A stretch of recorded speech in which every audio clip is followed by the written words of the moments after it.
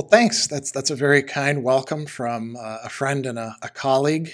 And I'm really happy to be here at this inaugural, we can call it that, Stoicon-X Norway. Hopefully, we'll be doing this for years to come. And it's great to see the interest and growth in Stoicism. So when Harold proposed this to me, originally I thought, well, let's talk about things that people run into that are real challenges and problems that come up, like in the Stoic meeting groups, and whether they be face-to-face or online or in Facebook. You notice the largest one has like tens of thousands of people belonging to it. And you also notice that a lot of the same problems and challenges keep coming up over and over again. And there's good reasons for that. And then, I came on this sort of title idea of Stoic Stumbling Blocks, and what I mean by them are scandalon, things that you literally trip over or that stand in the way. We'll talk about that in just a bit. And then after I'd given this a lot of thought and we'd talked about it, Harold said, well, the people here are probably not going to be beginners, but much more advanced students of Stoicism, people who have a solid background and practice and knowledge. And I thought, well, okay, I can still do the same presentation more or less, because it's not like Stoicism, just like any other virtue ethics or intentional way of living, it's not like a role-playing game or like a video game where you level up, and once you make it from level 1 to level 2, you've left level 1 behind altogether.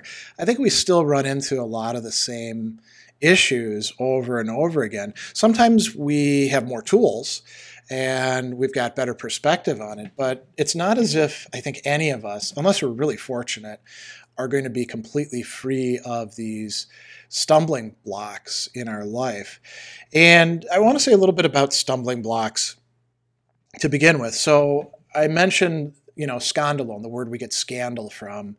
In Greek, this is something that you run into and you trip over, or it discourages you and dismays you. It steers you aside from where you're going. So I think that's one kind of stumbling block.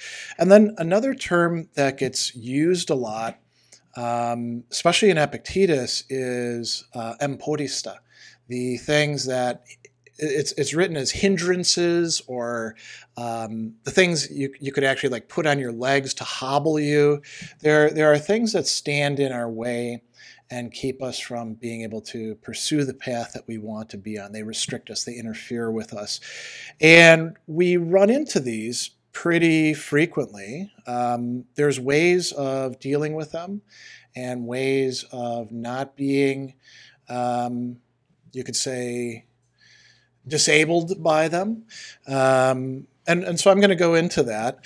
Some of these could apply, I think, as well to other modes of intentional living or personal development or philosophy as a way of life. So I think these would arise for people doing living philosophy from an Epicurean perspective or Cynic perspective or whatever else we're going to go into, because they're a widespread issue that are rooted in our human nature and our damaged human nature, our screwed up human nature that we're trying to disentangle and straighten out using Stoicism. But then there's some that I think are specific to Stoicism because of the way we've understood things. So we could talk about a lot of other ones, and I think maybe in the Q&A and discussion we might. And so this is not a comprehensive list that I'm providing you with. And I think we can also draw a lot from our own experiences and those of others.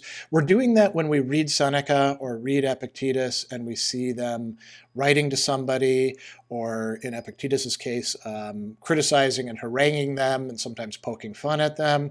When we read Marcus Aurelius, we're reading him saying to himself, hey, you schmuck, why don't you get your act together, over and over again. And then there's also treatises like, Heracles, fragments of ethics, and we've got a lot of material to work with. So we know that these were issues back in the day, although maybe not identified quite so much as such, and they're issues for us.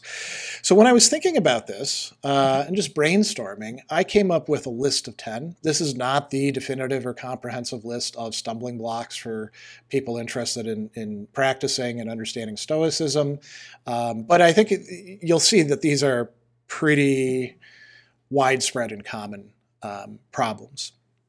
And they broke down for me into 4 categories. Those that have to do primarily with people, those that have to do in particular with things, those that have to do with Stoicism itself, understood as a philosophy of life, an intentional way of living, and then those that have to do with measure or perspective, how we assess ourselves, how we assess whether we're making progress or not. And so I'm going to start with the ones with people, but I'm just going to read these off to you at the start, so we like in a bullet point form. So with people, expectations that we have of non-Stoic others, then disappointment with those that are identified as Stoics, and a temptation to evangelize in the wrong way. Those are the 3 that I'm going to talk about here. With things, we have almost 2 opposed examples. Being too indifferent to indifference is one of them.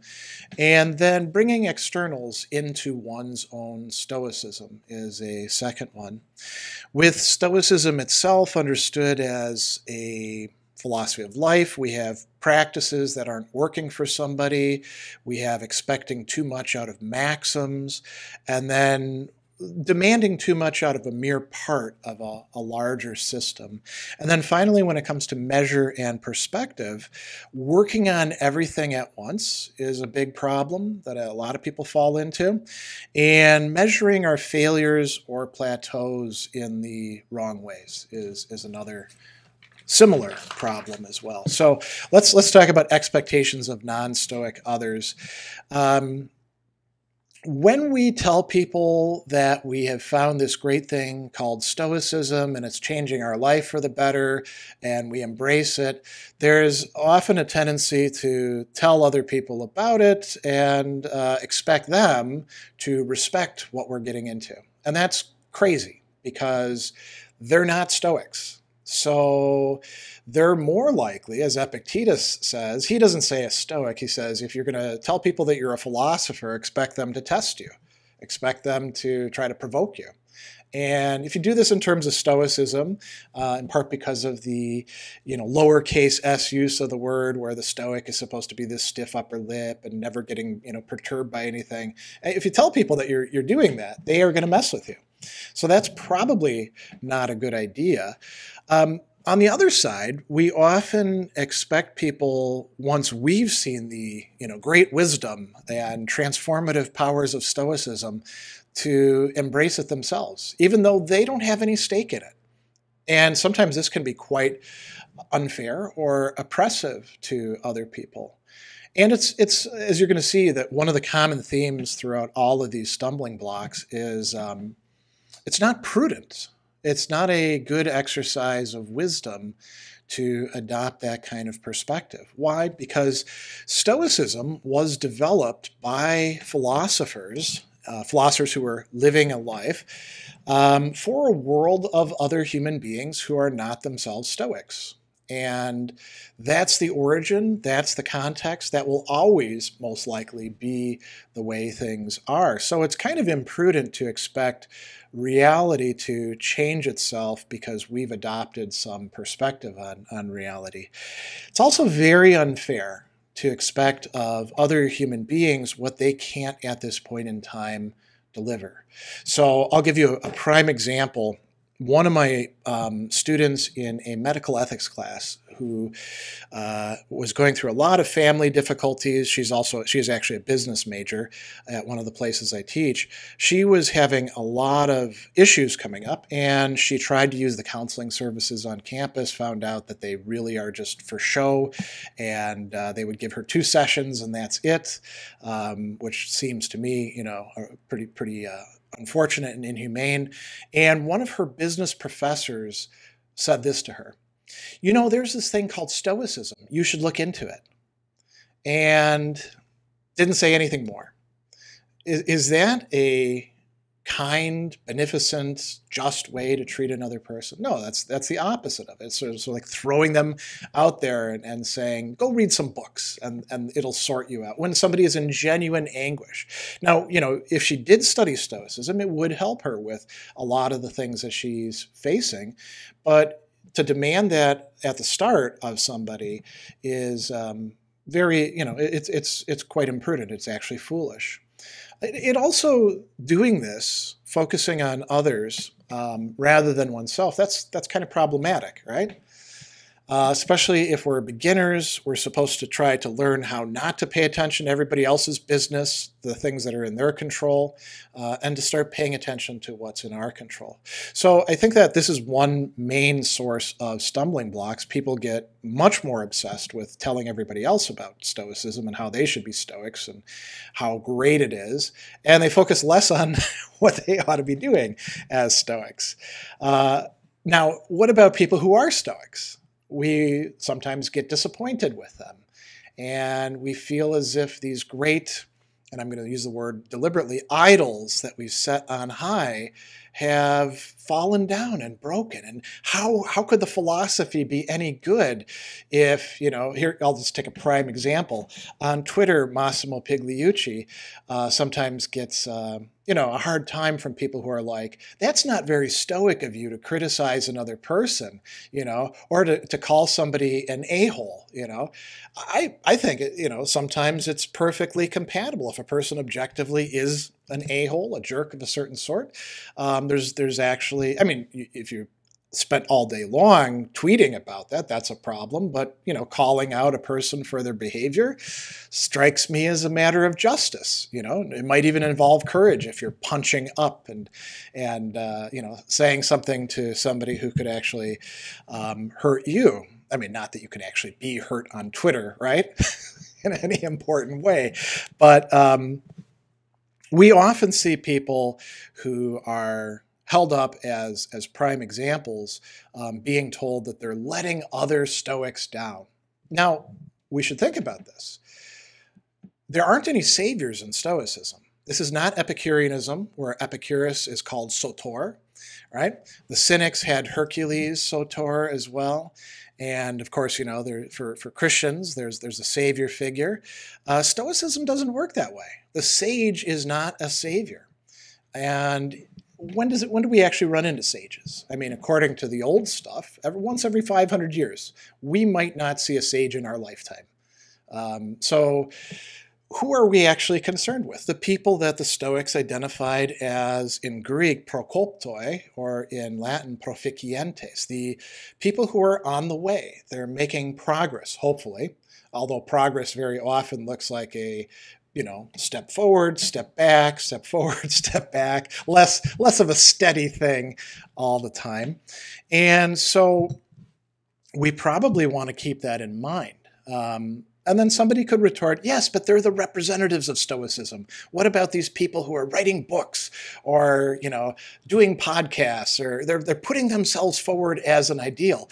Well, they're not actually, as far as I know, putting themselves forth as an ideal. That's, if I take somebody else out there, we'll pick one of my colleagues. I'll pick somebody who, if any of you have had the privilege of knowing and interacting with, you would say, well, he's a good ways closer to sagehood than I'll ever be, and he's a really great guy, and that's Christopher Gill. But Christopher Gill might have a bad day and, curse out some cab driver while I'm watching him. And then, when I say, that's not very Stoic if you turn on me with an angry face and, shout me off the curb or something like that. I mean, I have a hard time imagining Chris doing that, but anything could happen, right?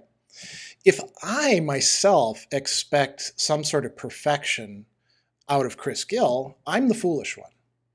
And I'm the one who's allowing myself to be scandalized by doing that. Epictetus, in his discourses, brings up how different people who he thinks are not quite sages, but at least on the way, Socrates, Zeno, Diogenes, each one of them had a very different approach. He tells us that, Zeno stuck to teaching, Socrates went around questioning people, Diogenes basically got in people's faces in a very aggressive way, and each one of these was a legitimate way of doing the sort of thing that Epictetus thought mattered for Stoicism. So that's a second potential stumbling block that we want to avoid. A third is evangelizing or advocating Stoicism in the wrong way. I'm not against trying to spread good words about things, which is what evangelizing is at its core. But I think a lot of times people go about that the wrong way. And it's understandable that if you found something that's helpful for you in your life, you would want to share it with others. That is indeed part of beneficence, which is a part of justice, right?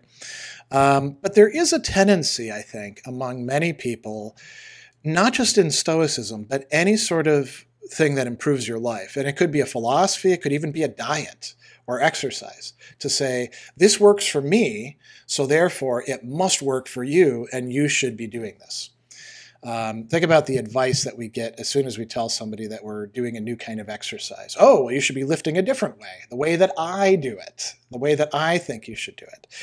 And so I think a lot of evangelizing works like that. Taking cold showers is changing my life. You should all take cold showers too. What we need to do instead, it's not that we can't say, hey, this is helpful, you should try this, but we always have to exercise the reserve clause. We always have to say, how invested am I getting in that person changing their mind and their behavior?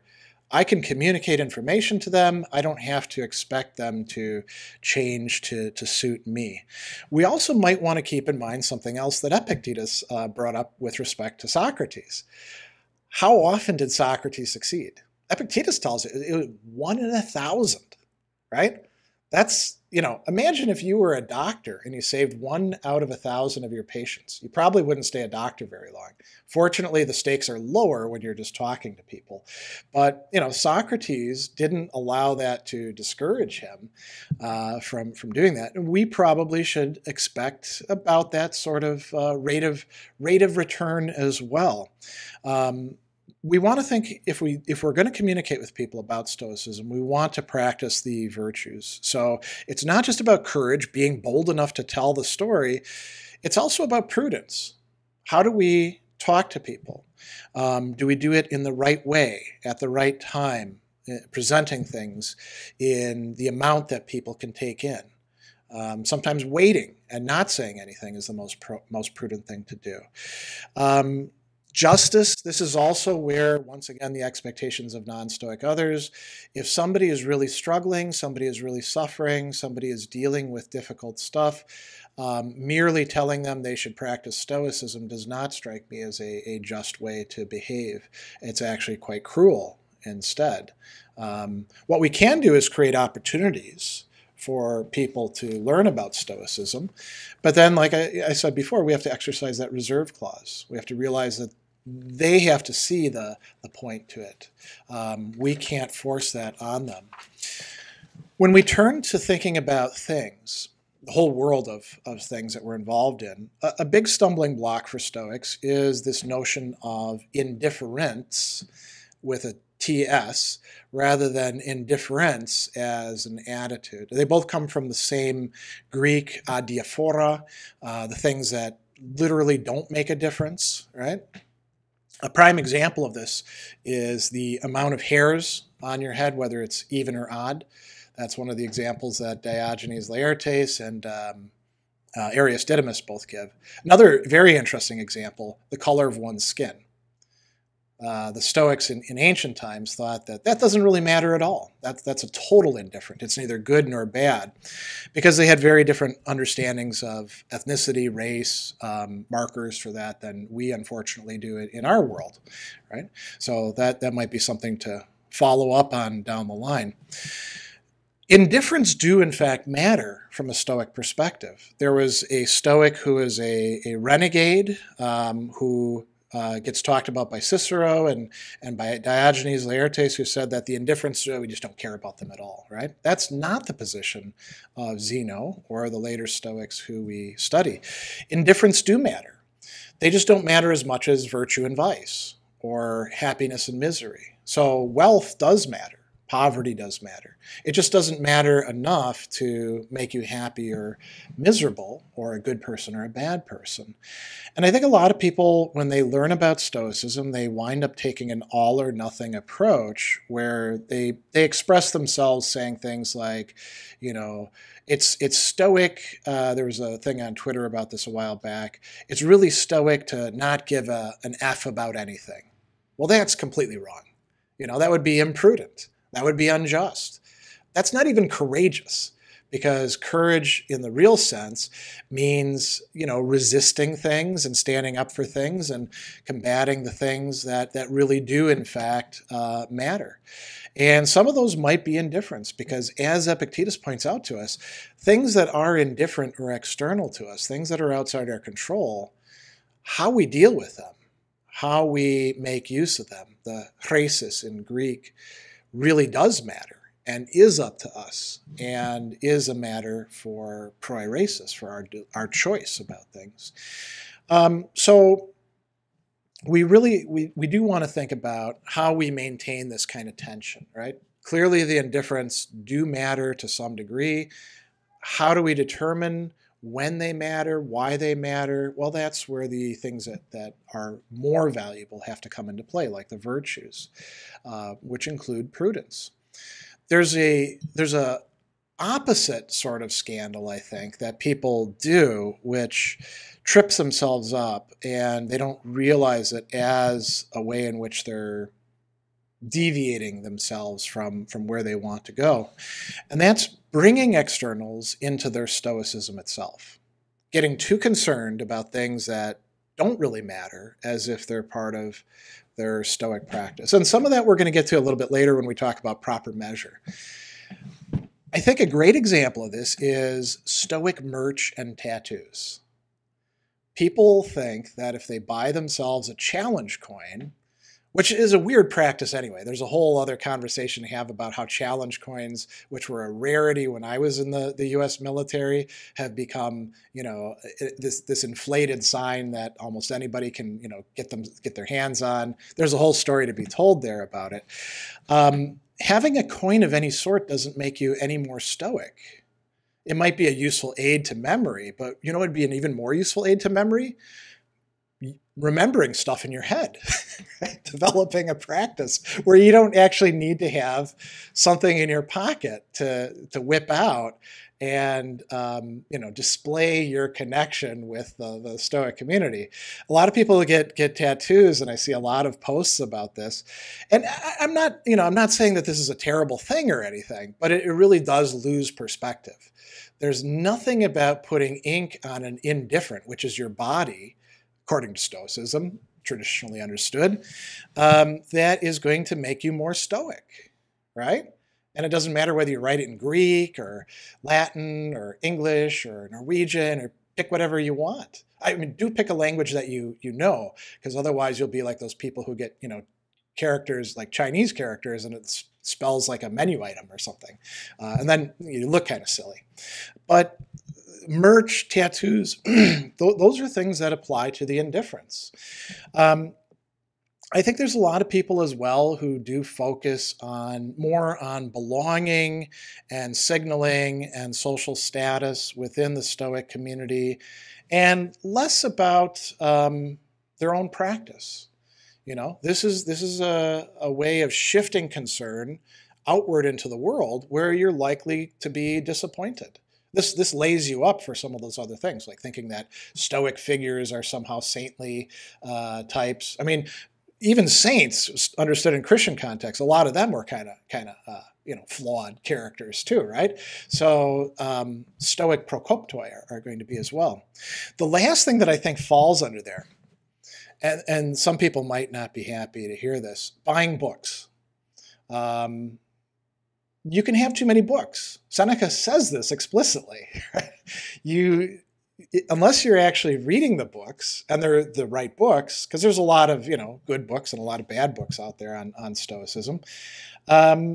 you're not actually improving yourself. You're not helping your Stoic practice and internalized philosophy by putting books on a shelf. Lucian, who is not a Stoic, Lucian of Samosata, has a very funny piece called The Ignorant Book Buyer. And it's about a guy who lines his study with all these books that he's buying and thinks that simply acquiring them by, force of osmosis or ownership is going to make him a smarter guy. And he's as ignorant as you could possibly be. I think some people do that at times with Stoicism. And like I said, this is a stumbling block where people trip themselves up while they're actually thinking they're doing a good thing for themselves. What about Stoicism itself? So Stoicism is a practical philosophy. There are what Hadot calls spiritual exercises. Most people just call them philosophical practices that you engage in, ranging from identifying what's in your control, what's not in your control, to negative visualization, to voluntary discomfort. You guys all know the whole gamut of these sorts of things. Practices don't always work for everybody. I take cold showers, but I don't do it as a matter of course to toughen myself up, because, I usually take a cold shower when I get out of the sauna at the gym because it's nice to cool down. The same practice can do very different things.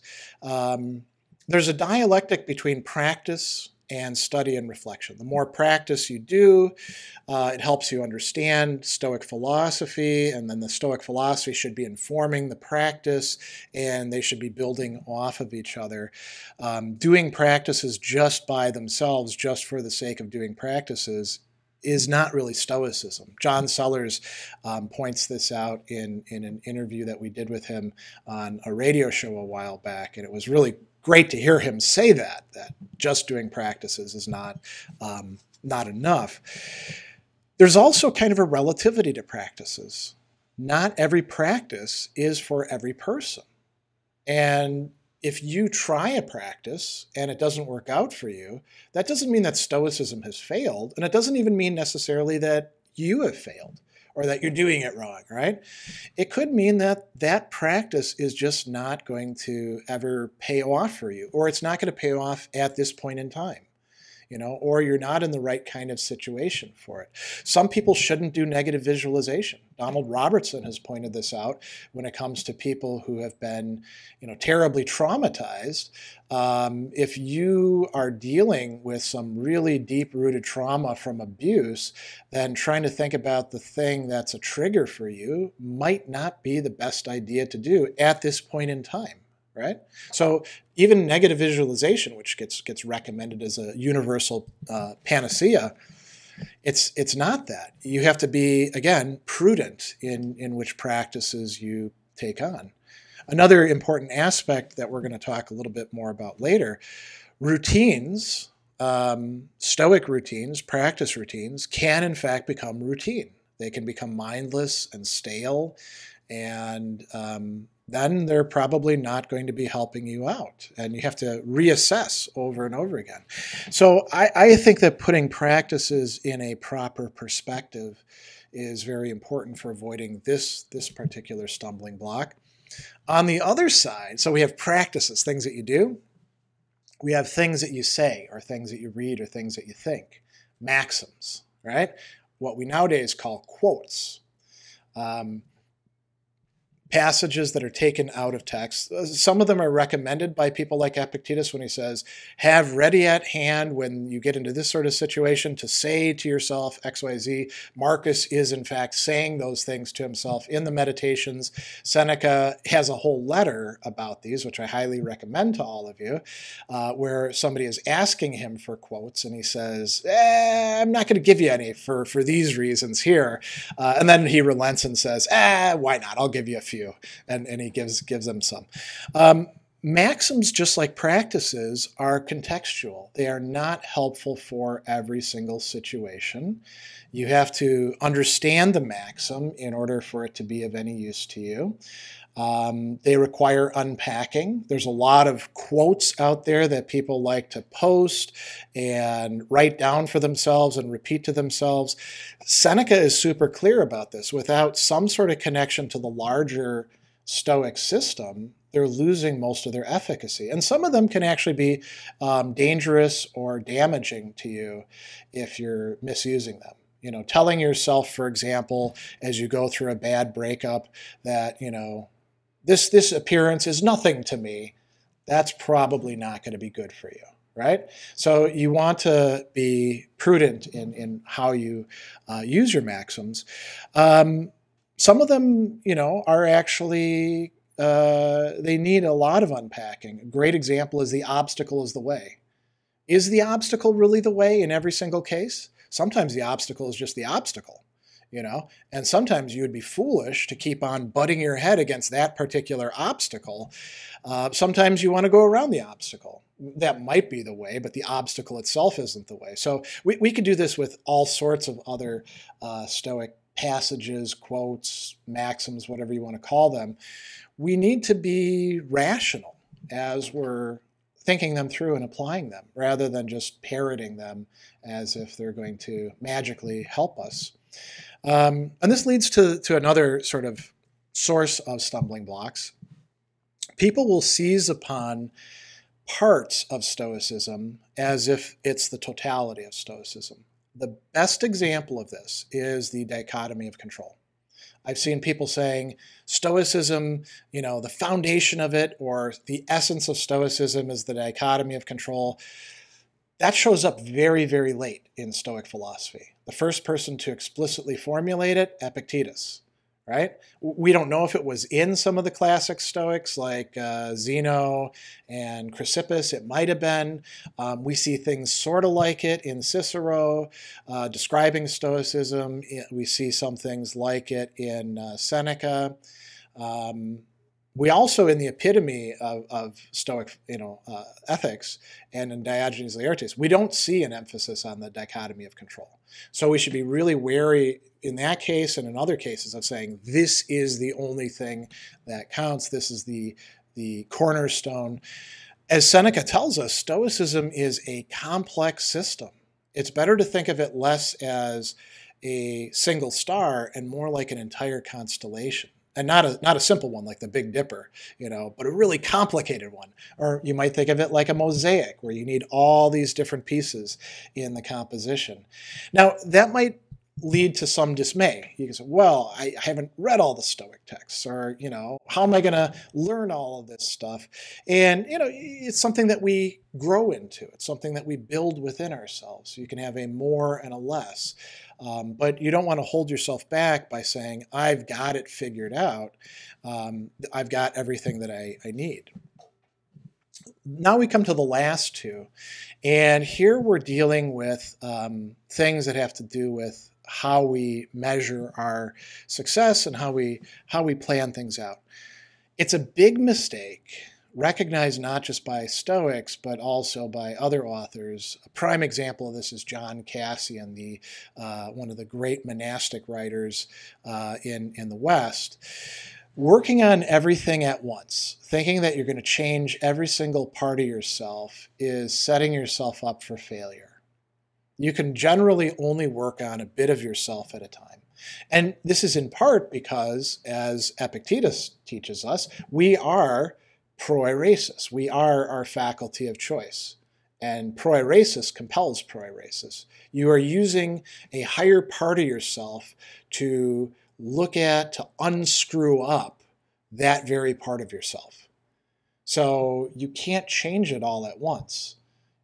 You have to be selective on what you're going to work on and forgiving with yourself for all of your screw-ups when it comes to other things. So if your big thing is anger management, but you also ought to, exercise some temperance and eating and drinking, maybe work on the anger management first. And after you've actually got that halfway down, now you can start worrying about dieting and exercise and, not having fifth helpings at the buffet or whatever it's going to be, right? And we could do vice versa with that as well. But you really can't do everything at once. And if you try to, you're going to fail and you're going to feel really bad about it. And it will probably lead you away from yet one more failed system that you've invested in for a while. The last thing is measuring failure or plateaus. We're all going to screw up. And, again, the classic Stoics, they talk about this. They all say that they've screwed up. Marcus is actually haranguing himself sometimes. And we want to keep this in proper perspective. We don't want to hide things from ourselves and say, oh, I didn't really screw up, or the great thing that I'm going to do tomorrow will totally make up for this. Right? I think many of us have fallen into that trap. I know I certainly have. But we're not just simply going back to square one. We build up practice over a while, and we change ourselves gradually. So reminding ourselves that when we fail, we have the opportunity to not fail the next time and to make something of it can help take some stress off of ourselves. Sometimes when we've been practicing for a while, we feel like we hit a plateau and we're just idling along. Travis Hume, the Applying Stoicism organizer, he and I have been talking about this for a while, and I told him about the concept of the dark night of the soul and spiritual progress. This is something that the Stoics didn't themselves thematize that much, but I think is really quite common. You've actually made some progress, and now you're just kind of idling along. Well, you're not just idling along. If you're still reading, you're still thinking, you're still behaving, you're still choosing, you are slowly growing something within yourself, and you can remind yourself of that. If you don't, there's a tendency to say, this is just boring routine. Why should I keep doing this? And that's allowing yourself to be scandalized, allowing yourself to have impediments thrown in your way. So those are the 10 that I thought were worth talking about. There's lots of other ways. There's like an infinite amount of ways, if Aristotle's right, that we can go wrong. But I thought those might be common, helpful ones that I saw a lot of nodding heads. A lot of us can relate to. I've done probably all of them at one point in time, not necessarily with Stoicism, but at least with something. I'm willing to bet that quite a few of you have as well. And so I look forward to, digging into this a bit deeper as we continue our conversation. I've talked at you enough, and thanks for coming along for the ride on this, and hopefully it's been helpful.